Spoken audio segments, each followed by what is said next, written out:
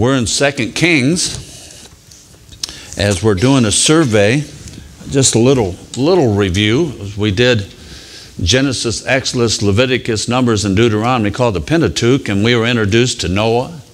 And then we were introduced to people like Abraham, Jacob, Isaac, Joseph, and then Moses. And then Moses' successor started our trip into the historical books, the next 12 books, starting with Joshua. And we looked at Joshua, we looked at Judges, and then we looked at Ruth, and then we looked at 1st and 2nd Samuel. Remember, 1st Samuel, we're introduced to our first king, our last judge, Samuel, and our first king, Saul. And then he is the main story of 1st Samuel. Even though David's intertwined in that story, then 2nd Samuel, Saul's died. At the end of 1st Samuel, Saul and Jonathan, and then David became the main emphasis. And David unites the kingdom. And he's victorious and he's winning land over. And remember, David had a desire to build the temple. And God says, no, not you. Your son Solomon will. And so David, there at the beginning of 1 Kings, David is on his deathbed and proclaims Solomon as king. And the first 10 chapters of 1 Kings was about Solomon. And then we have a united kingdom, but then as Solomon dies, his son Rehoboam takes over, and we get a divided kingdom. Rehoboam takes over the southern kingdom, two Judah and Benjamin, and then Jeroboam takes over the northern kingdom of 10 tribes. And then we start our trail of 39 kings as we go through 1st and 2nd Kings and in 1st and 2nd Chronicles. And 39 kings, 8 of those 39 kings do what is right in the eyes of the Lord. 31 will do what is evil in the sight of the Lord. No king that sits on the throne of the northern kingdom, the 10 tribes, will be a good king. Only those 8 will be in the southern tribe of Judah and Benjamin. And that's what will be known in the scripture. You'll read it says Israel and it'll say Judah. And that's the two divisions, the north and the south. And then as we continue our journey in the Kings, we'll see that as we get to the end of 2 Kings, toward the end of the book, we'll see the end of the tribes of Israel in the land. They will be taken captive in 722 BC by Assyria. 136 years later, in 586 BC, we see Judah will be taken captive by Babylon.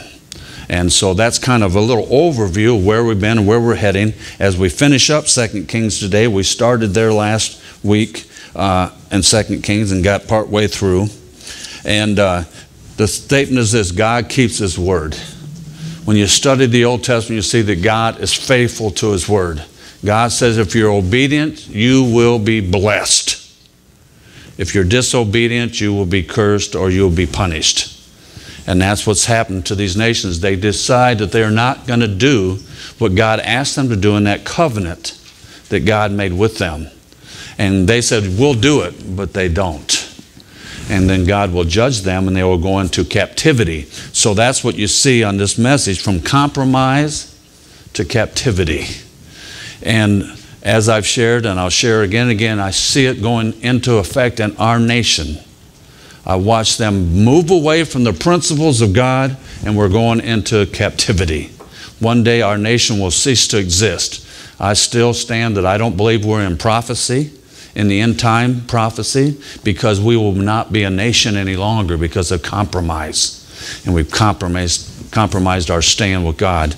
And one nation under God is no longer one nation under God. And so I believe we're under judgment of God, and we'll continue to do that. We looked at, during the dark times, God always has some light. And that had Elijah. We looked at him last week. Elijah was taken up to heaven in a chariot of fire, in a whirlwind. A picture, I believe, of the rapture. And Elijah and one other person, remember, never faced death. Enoch, Genesis. Enoch walked with God and he was not. And so we have two there. That's why some, as I shared last time, some believe the two prophets in the end time events in Revelation are Enoch and Elijah, because the Bible says is that appointed unto men once to die, then the judgment. I still hold that it's Elijah and Moses, but that's why some people think that. And you're free to think either one, because you know what? Not all of us are going to die. If we're here when the rapture takes place, we won't face death. So we'll see what happens there. Maybe that's a picture in that too. Then Elijah's taken up, and God gives us Elisha. And so we have light and guys proclaiming righteousness. And these guys weren't afraid to stand up to kings and tell them where they're doing and what they're doing is wrong. And so that's kind of, we covered those things. And then we looked at a crazy guy named Jehu, who was a crazy driver. I told you, I said I think he was a pastor, because pastors have bad reputations for being crazy drivers. I would be, but my wife won't let me. And no, I'm crazier than she is, but I'm not quite, I'm not too bad a driver yet. But Jehu was God's choice to wipe out the line of Jeroboam. Jeroboam, that first king, his family was evil. And the kings of that were evil, and he will do that. We looked at that last week, and of course his wife was, Jezebel's death was even more grisly than her husband's, and we looked at those things. And we got to, on your outline, point D, we quickly had looked at Queen Athaliah of Judah, and she died, and the death of her son Ahaziah cleared the way for Athaliah to declare herself queen, and she slaughtered all the rightful heirs to David's throne except for one. And then Jehoshaphat took Joash and hid him for 6 years. And then he will become king at age 7. And the queen was executed. See, God had a line that he protected all the way through. And that line was the line of David, because through that line, guess what? The Messiah would come. So God protected that group. And so we see God at work there. Even when he's not mentioned, he's at work doing those things. And then Joash starts a line of 4 kings that are good kings, and they'll last for 100 years. 4 good kings. And that will be Joash, Amaziah, Azariah or Uzziah, and Jotham. And they'll last, that's the longest reign of good kings in Israel's history. 100 years. And Joash died at the hand of assassins. His son Amaziah succeeded him. And we're in chapter 13 now, and that's where we left off last week. In chapter 13, chapter 12, Amaziah, his son, reigned in his place. And in the 23rd year of Joash, the son of Ahaziah, king of Judah, Jehoaz, the son of Jehu, became king over Israel in Samaria and reigned 17 years. And here's that wonderful phrase, and he did evil in the sight of the Lord. Verse 2. And he followed the sins of Jeroboam. Remember, that's the first king in the northern.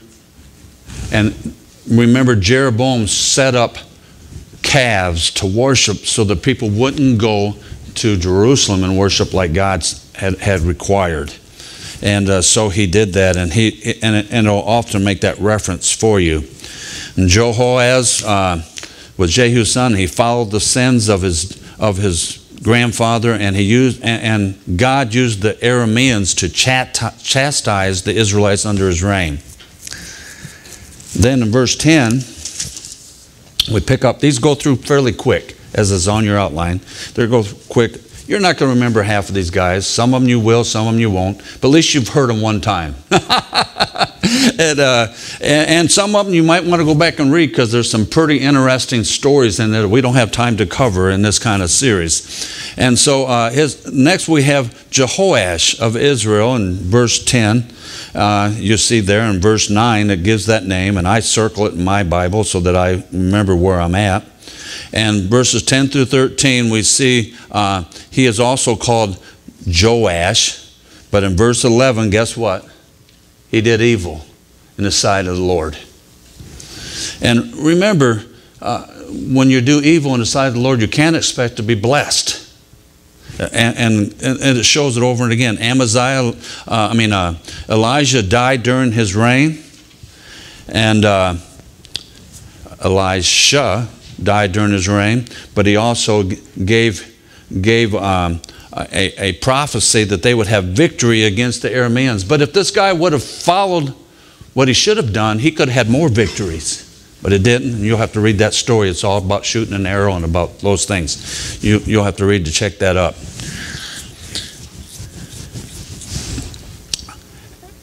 Amaziah of Judah. I do want to go back one verse. Elijah was quite a prophet. Now, you can read about Elisha, and you'll find at one time you should never make fun of bald people.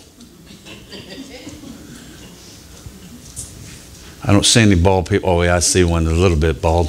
But Elijah, the kids were making fun of him. Guess what? Elijah called down a bear on them. He took a bunch of them out. But I don't know that that's going to happen. But anyhow, Elijah was buried.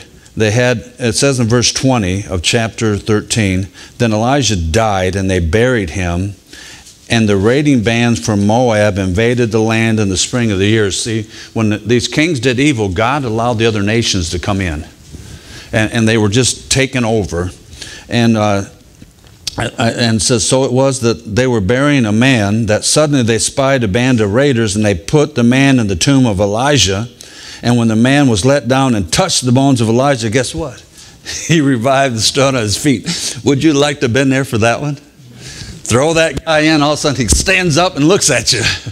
Whoa, and that was before TV, folks. So that was, I mean, this is pretty bizarre stuff. But that was the power that God had invested in Elijah, his prophet. And it's also a picture to me that just as Jesus Christ rose from the dead, guess what? He has the power to raise every one of us from the dead if we travel that path. And so that's a little bit there. Was kind of, and then we get Amaziah. He in chapter 14 and verse 1, and we get him 1 through 14. Now on your outline it says 1 through 4. That is incorrect. It's supposed to be 1 through 14.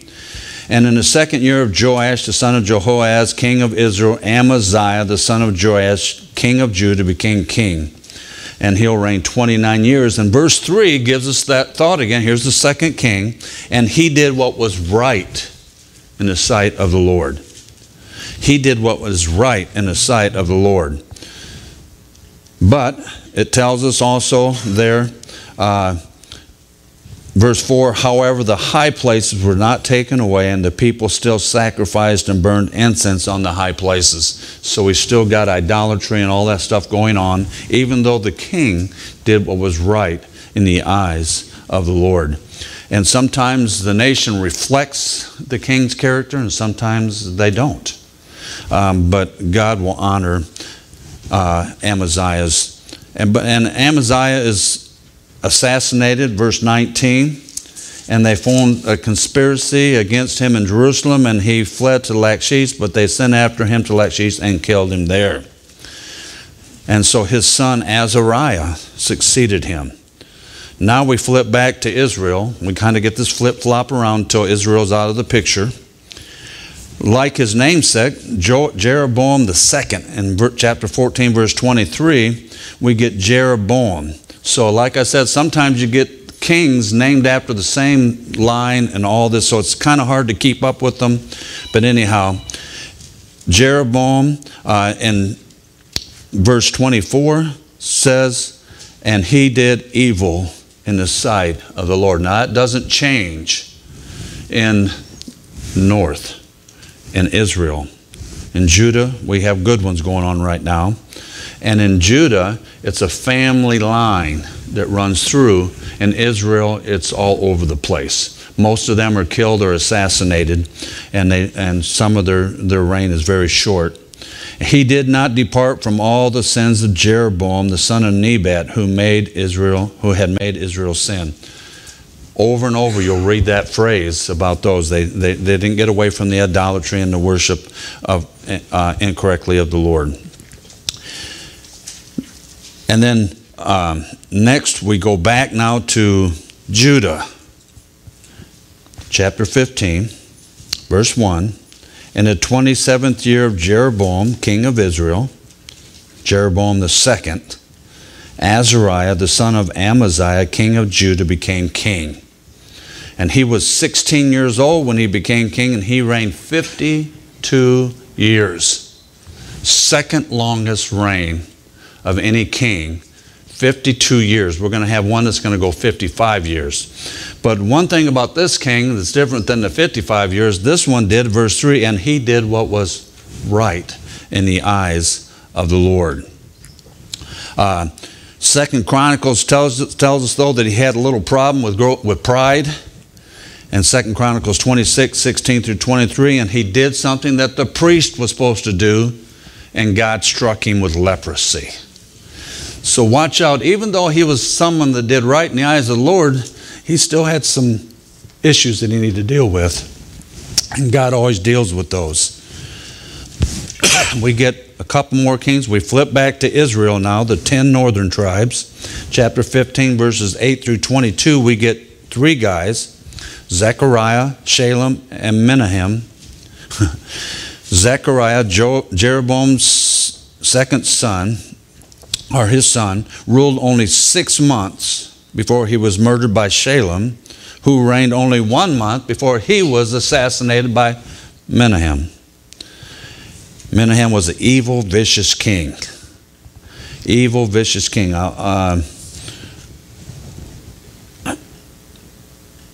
Let's see, I'm going to get where it says, oh, right, verse 18. I'm sorry. Verse 18, chapter 15, and he did evil in the sight of the Lord, and he did not depart all the days from his sins of Jeroboam, the son of Nebat, who made Israel sin. There's that phrase again. So we got 3 kings, a little bit of time. And then after that, we get his son, Pekahiah, in chapter 15, verse 23. In the 50th year of Azariah, king of Judah, he's going to be there 52 years. Pekahiah, the son of Menahem, became king over Israel in Samaria and reigned 2 years. And there's our phrase again. He did evil in the sight of the Lord. He did not depart. And then after he dies, his son will take over. Pekah, verse 25. Then Pekah, the son of Remaliah, an officer of his, conspired. No, it wasn't his son. Sorry, that's an officer. Conspired against him and killed him in Samaria in the citadel of the king. So here we got short reigns again. Pekah's wicked reign lasted 20 years. The king of Assyria plundered many of the cities during his reign, even deporting some of the Israelites to Assyria. God had taken down their protective border. God had protected his nation. Now they've sinned, and they keep on sinning. They keep on moving away, and God judges them. And so then it switches back for just a moment again to Judah. Azariah, Jotham of Judah, Azariah's son, completes the grouping of 4 good kings that I told you about that last for 100 years, and that's in verse 32. In the 2nd year of Pekah, the son of Remaliah, king of Israel, Jotham, the son of Uzziah.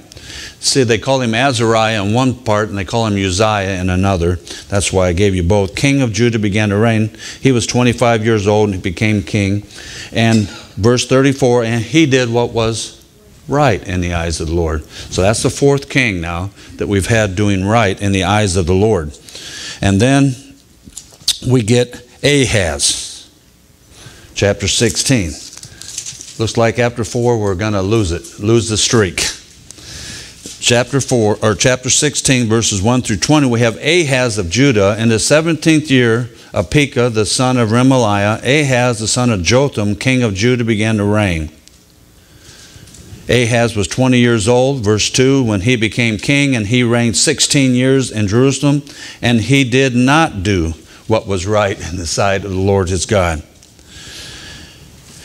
He walked in the ways of the kings of Israel, as you read on down.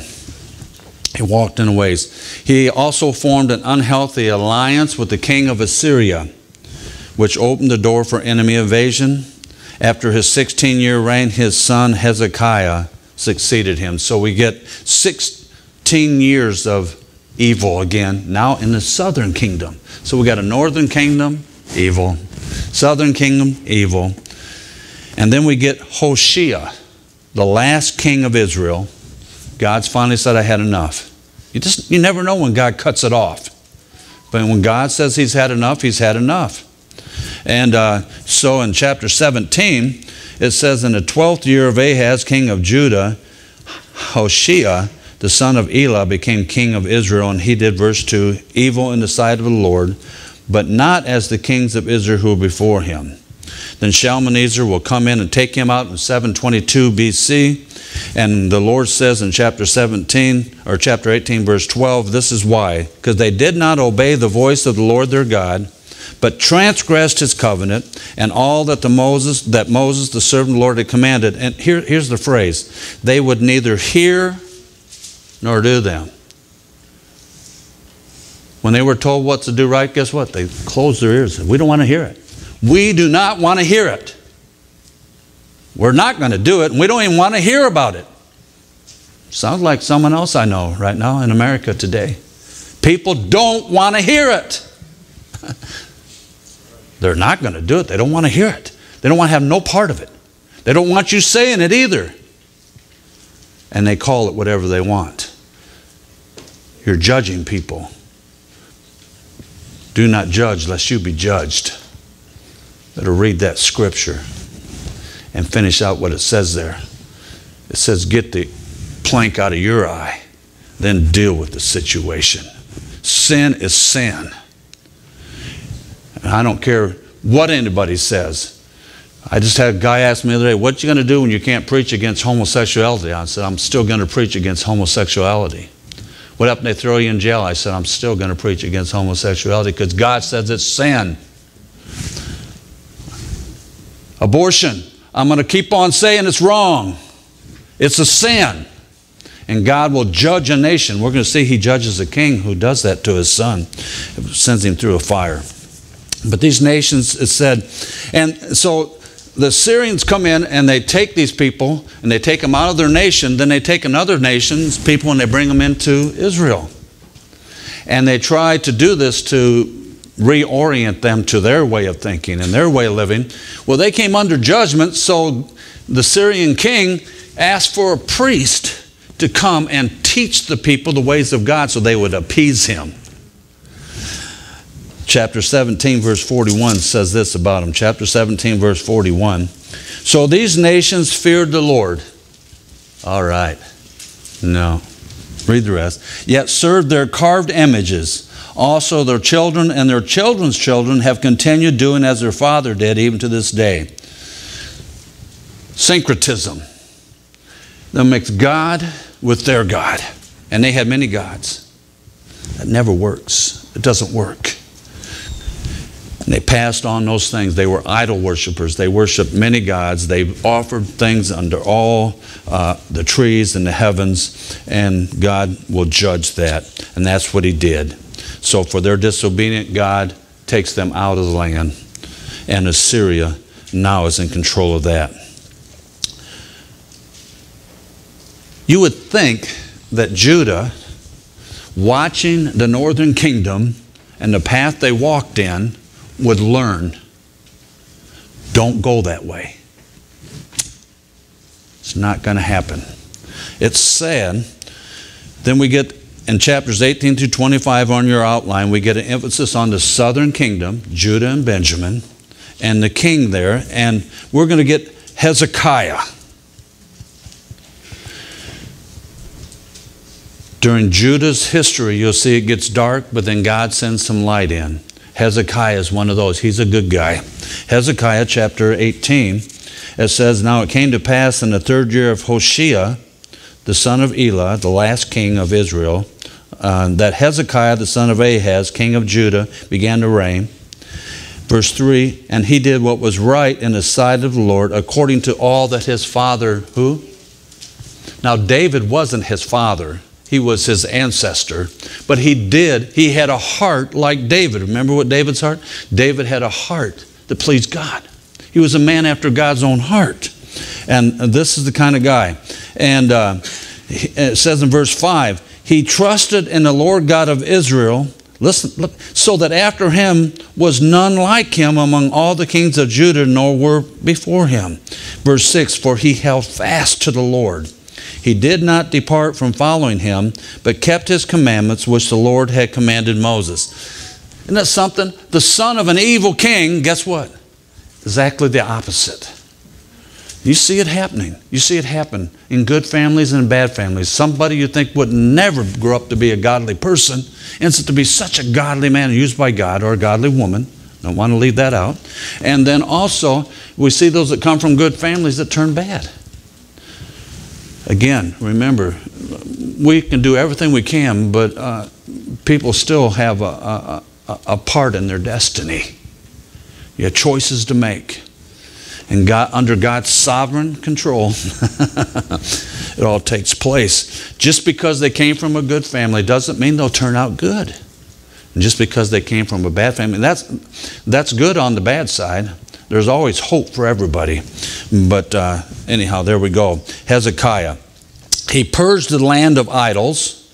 He took out all the high places. And his faith in God, and there's a great story, you read that sometime, about how he fell before God and pleaded that the nation of Assyria would not come in and take over. Because the Assyrian king had said, you're done for. And he sends in people with propaganda. He says, don't you believe what that Hezekiah says? He says he trusted his God, that God. We beat all the gods everywhere we go. That's what they basically said. Hezekiah threw those words up. The Lord said, don't let those words come true. And God protected them. As a reward for his dependence on God, later, the prophet comes and said, hey, Hezekiah, get your family in order. It's over. And you know what? Hezekiah should have said, okay. I really believe he should have said, okay, but he didn't. He didn't do that. He asked the Lord to give him more time. And the Lord gives him 15 years. But so to do that, the Lord says, do you want a sign? And he says, yes. He says, do you want the clock to go ahead or do you want to move back? He says, well, it's easy for the clock to go ahead. I want it to move back. And so the sundial actually moves back.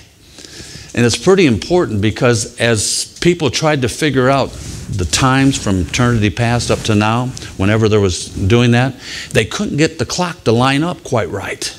You know why? Because God messed them up. God moved it back. God moved it back that little bit. And there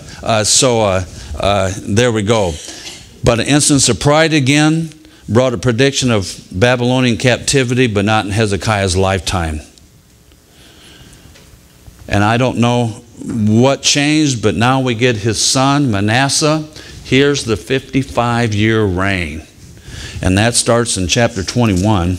And I skipped you some chapters there. You'll have to go in and fill in the gaps. There's a lot of good stuff in there. Some is hard. Their names are hard. God knows what their names are. So you don't have to worry about it if you can't say them right. It says in chapter 20, Manasseh was 12 years old when he became king, and he reigned 55 years in Jerusalem. Sad. Verse 2. Now his dad had set everything right, so he undoes everything that his dad did. And he did evil in the sight of the Lord, according to the abomination of the nations whom the Lord had cast out before the children of Israel. And you know what that abomination is? Sending their kids into the fire to offer them as a sacrifice to their gods. I believe today no different than the sin of abortion. Millions of babies being aborted. God will not bless that, and He will deal with that. One of the reasons I believe our nation is under judgment. He may have been the worst king in both Israel and Judah's history. Now, he's in the good line in Judah. He undid all the good. He rebuilt the high places. He practiced witchcraft. He consulted mediums. He even offered his son, verse 6. Also, he made his son to pass through the fire. He was willing to sacrifice his own son in the fire to appease the gods of the land. His bloody rule lasted longer than any other king. Then his son, next one, chapter 21, verse 19, we get his son Ammon, or Amon. Depends on who you're listening to, was 22 years old when he became king, and he reigned 2 years. And he followed in his dad's footsteps, and he did evil in the sight of the Lord. And he will be killed by his officials. Think things all dark, and then guess what? God sends another good one. Chapter 22 and verses through 23:30, we get Josiah. He was 8 years old, and he reigned 31 years. And verse 2 says, and he did what was right in the sight of the Lord, and walked in all the ways of his father David. He did not turn aside to the right hand or to the left. I would love to have that written behind my name. He did not turn aside to the left hand or to the right. He just kept on going the straight and narrow road. Remember, the Lord said, narrow is the path, and broad is the path to destruction. Narrow is the path to life. And he walked on it. And he will reinstate the Passover. None of these kings have been doing the Passover. Remember what the Passover is. Remember, that's the Passover lamb. They put the blood on the lamppost. And matter of fact, that's what Jesus partook in the Passover before he instituted the Lord's Supper. And they celebrated the angel of the Lord passing over those families because the blood that was on the doorpost and on the lintel. And it says in chapter 23 and verse 21, and again, this is after he got a hold of the word, and it got a hold of him. And in verse 21 it said, then the king commanded all the people, saying, keep the Passover to the Lord your God, as it is written in the book of the covenant. And here's what it says. Such a Passover surely had never been held since the days of the judges who judged Israel, nor in all the days of the kings of Israel and the kings of Judah. So it was the largest Passover celebration ever since the kings had taken over. That's what happens when the Word gets a hold of your heart. It changes the way you do things. It helps us see things from the way that God sees them. He tore the idols down, got rid of the corrupt priests and mediums, and he dies in battle against Pharaoh Necho, chapter 23, verse 29. And we get the last 4 kings. No more good ones. Judah had 4 more kings. Jehoaz, chapter 23, verse 31. And I just circled those so that in my Bible I know where they're at. Jehoaz was 23 years old when he became king, and he's going to reign a whopping 3 months. Then Jehoiakim, his son, in verse 34, it's not going to get verse 34. It's 23, verse 34. Yeah, there we are. Then Pharaoh Necho made Eliakim, the son of Josiah, king in place of his father.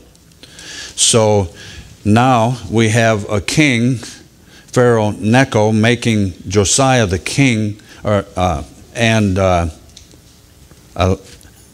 Jehoiakim king, and then he will betray his trust with that king, Pharaoh of Necho, and then he will be taken there and die in captivity. And then Jehoiakim, his son, takes over, and he was deported. Jehoiakim rebelled against Babylon's king Nebuchadnezzar, causing the king and several other enemy nations to attack Jerusalem. So then we have Zedekiah. One of the saddest stories, Zedekiah will see his sons paraded in front of him, and they gouge his eyes out. and then take him to the Babylonians. 12 o'clock. It is Nebuchadnezzar and the Babylonians and the Assyrians were evil people. They did wicked things to people. They would come into towns and they would rip women's wombs open and leave them laying on the street. They would take babies and impale them and ride around with them on their horses. They would skin people alive. They would hang them up and skin them and set them on fire. All these kind of things. They were evil, evil. Nebuchadnezzar and the king of Assyria were evil, evil people. And people hated and they feared them. See, they ruled by fear. And people were afraid to stand up against them. And so this is what's going to happen to them. And then in 586 BC, during Zedekiah's reign, Nebuchadnezzar broke through the walls at Jerusalem. The last thing he saw was the murder of his sons. Jerusalem was burned, the temple dismantled, and its riches carted off to Babylon. Now you remember, his riches are in Babylon, because later on in Daniel, you're going to read about those riches. And they're going to do some crazy things, and God's going to do some wonderful things there. Even in Nebuchadnezzar's heart. This king was evil and proud, built one of the 7 wonders of the world. God humbled. Remember, and you'll get to catch that later. He humbled him, and he ended up like a cow eating in the pasture. Instead, his hair grew like feathers. His toenails grew long. And we'll pick up that later on. But God doesn't forget his people. Here, even in the last verses as we close. Now it came to pass in the 37th year of captivity of Jehoiakim, king of Judah, in the 12th month, on the 27th day of the month, that evil Merodach, king of Babylon, in the year that he began to reign, released Jehoiakim, king of Judah, from prison. Some reason he let him out of prison. He spoke kindly to him and gave him a more prominent seat than those of the kings who were with him in Babylon. That's a God thing. Why would a king take out an enemy and place him up above all his other kings? He became more prominent. So Jehoiakim changed from his prison garments, and he ate bread regularly before the king all the days of his life. And as for his provisions, there was a regular ration given him by a king, a portion for each day all the days of his life. So God provided for him. So God took him out of prison. Sounds a little bit like Joseph, right? Joseph took him out of prison. Sounds a lot like me. I was held in the prison of darkness with sin as my master. And God took me out and placed me in his kingdom. And he's taking care of me for the rest of my life. Forever and ever and ever. Isn't that great? Lots of good stuff there. God would eventually, as we go through, God's going to bring them back to Jerusalem. He's going to bring them back to Israel. Then they'll go away again. Then in 1945, wasn't it, Ron? 1948, sorry, wrong year. Israel became what? A nation again. Because God is not done with Israel. And God's not done with you. No matter what's went on in your life, God's not done with you. God wants to use you to reach people for him.